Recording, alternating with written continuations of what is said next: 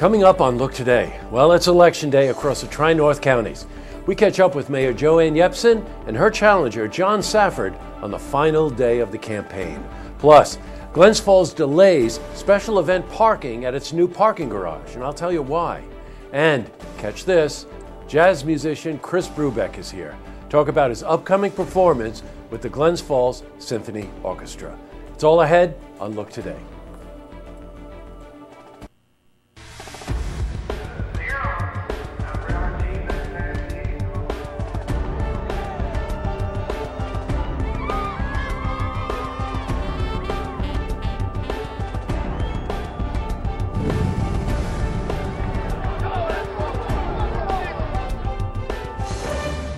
Welcome everyone, I'm Jay Hood Jackson, and here's a look at what's making news today in Saratoga, Warren, and Washington counties. Well, in our lead story, Election Day has finally arrived, and many candidates are making last-minute phone calls and shaking just a few more hands. Well, voters began heading to their polling places at 6 a.m. this morning and will continue through 9 p.m. tonight. In Saratoga, the race for mayor was turned up another notch over this past weekend after Mayor Yepsen accused her opponent, John Safford, of having illegal campaign signs. Well, John Safford was voting this morning at the Saratoga City Center, where we caught up with him and asked him about this issue. We found out that they were in violation of some of the restrictions of the city. I can't really say I was sorry to see them. Certainly got me some good name recognitions. And we also caught up with Mayor Joanne Yepsen at the Caroline Street Elementary School. Now, she provided her thoughts on the signage as well. Absolutely not. Look, they were halfway in the middle of the road and they were distracting voters, and we feel that what's much more important to voters and to residents is the quality of life that I can offer them, the open government, and certainly that balance between open space and development. Now, our cameras will be at tonight's Republican and Democratic election parties, and we'll get the reaction of the candidates. And you'll see that coverage on tomorrow night's broadcast. Now, you can also head to our website to see our recent interviews with all of the candidates. In Warren County, we will also have coverage of the Warren County Queensbury Supervisor at Large race, as well as the Warren County Sheriff's race. A lot of coverage.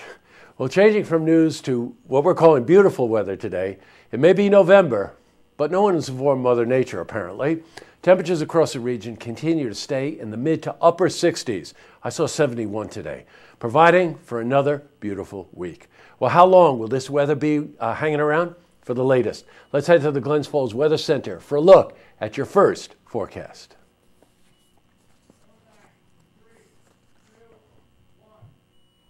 And back to the news. Well, a new parking garage in Glens Falls was supposed to have a flat fee for events happening at the Civic Center. However, due to a glitch in the system, that won't be happening for another year. The normal rate is free for the first 30 minutes and $2 an hour after that. Well, parking during hockey games was supposed to be $5 flat and $10 flat during concerts. Well, according to Glens Falls Mayor Jack Diamond, technology that would allow them to switch the computerized system from City Hall is not yet available. Council said that it would have to be done manually from the garage. Now, this could have forced the city to pay someone overtime in order to switch it twice per evening. Now, the council delayed the rate change for 1 year, but did allow themselves the option to change rates if the technology becomes available in the next few months. Hope you followed that. In other news, a preliminary hearing for Thomas Gorman, now he's the man who hit 3 Skidmore students, has been delayed.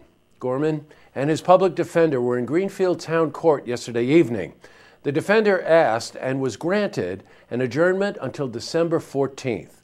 Gorman is being charged with aggravated DWI and first-degree vehicular manslaughter. Gorman's DWI charge was upgraded due to a similar charge in 2013. And Saratoga County DA Karen Hagan believes that additional charges will be filed against Gorman as an investigation continues. Now, this is due to the death of one of the students. Gorman was previously employed by Skidmore College.